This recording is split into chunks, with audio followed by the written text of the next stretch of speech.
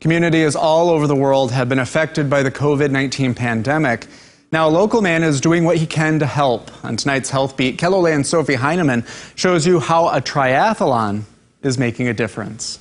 As a Sanford Health physician assistant, Michael Leonard has seen the impact of COVID-19 from the front lines. So a lot of testing and treating and screening and educating patients with COVID or suspected COVID.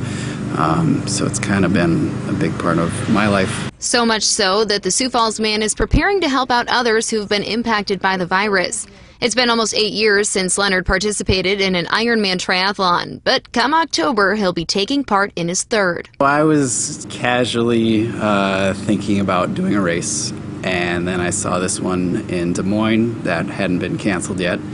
And then I saw this opportunity to raise money for a good cause, and it kind of mirrors my professional life, and it just seemed kind of poetic to do it. Healthcare athletes who participate in the race are able to partner with IronAid, a program of the Ironman Foundation to raise money for health-related causes. It's a specific group for healthcare workers to raise money for a good cause, and this year it is COVID relief.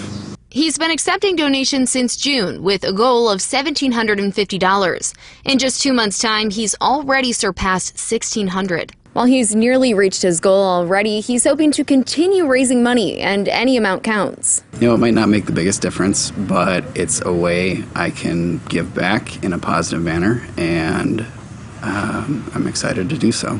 With Health Beat, I'm Sophie Heineman.